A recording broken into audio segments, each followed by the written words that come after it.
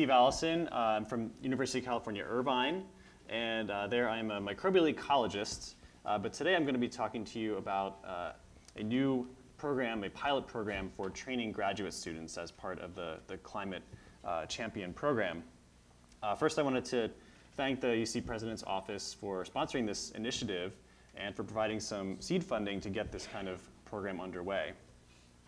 And I probably don't have to tell this audience that the climate change is a major challenge, but it's not just a big challenge, it's a complex challenge that requires addressing many different components of the Earth system, from the biosphere to the atmosphere and the oceans, but also how these components of the planet interact with human inhabitants, interact with society, policy, economics.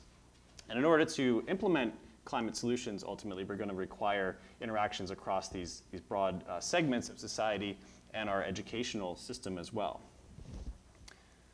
So how might we begin to address this challenge? And the idea for my Climate Champion program was to address it through the knowledge of our graduate students at UC Irvine. And you can maybe browse this cartoon here from PhD Comics, but the idea is that in academia, we're really good, I think, at training students in conceptual knowledge and in how to teach and in how to do these academic activities. But where we sometimes fall short is in training our students to actually be able to develop and implement solutions. And in also being able to do this in a very diverse workforce and pursue a wide range of career options.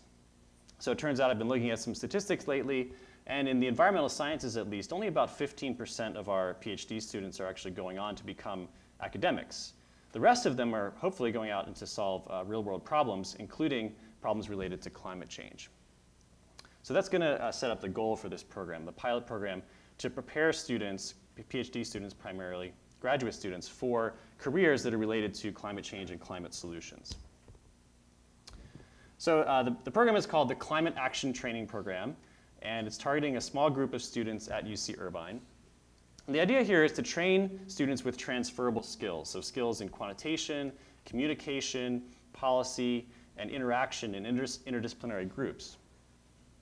And furthermore, this training hopefully will enable these students to go on to pursue careers in a diverse range of topics that apply to climate solutions and climate action. And in the course of doing this, the hope is to use the students as a catalyst to build new partnerships between academia and external organizations that are outside of UC Irvine. And in this way, we can bring some of those transferable skills into the university setting where it can actually influence our research directions and our training programs. So this program kicked off last fall. We had a committee that reviewed applications from across the campus, and we selected a very diverse cohort of these climate action training students.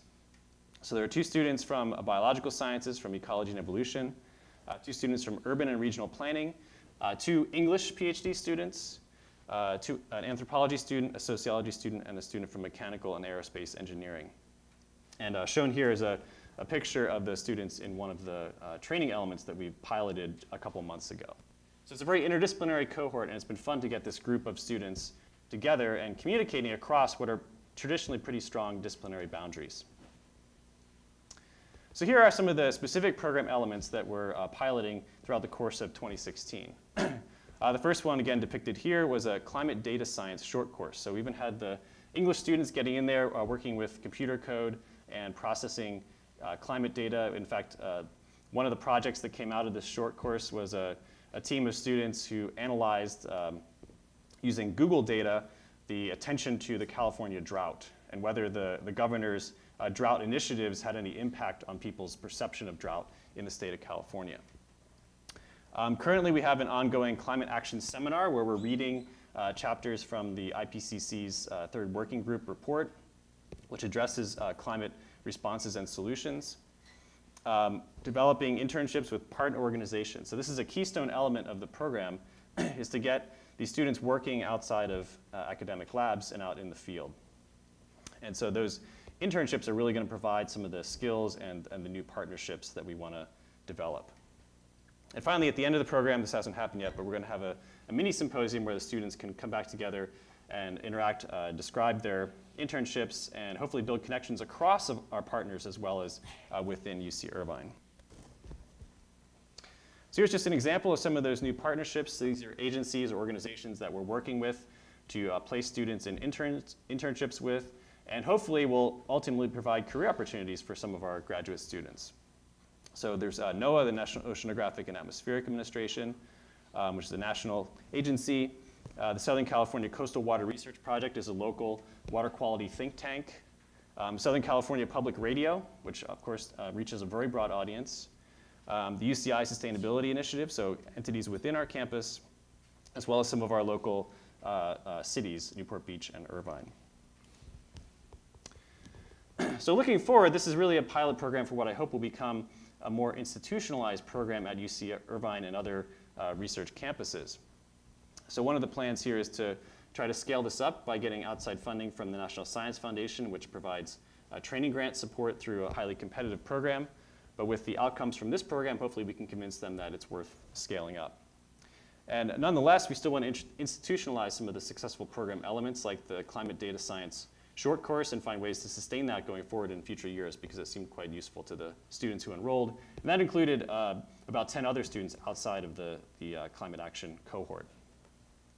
And finally, in the long term, we really want to be placing not only these trainees, but also more generally our graduate students into careers that are rewarding, fulfilling, and also addressing these complex problems like climate change and climate solutions.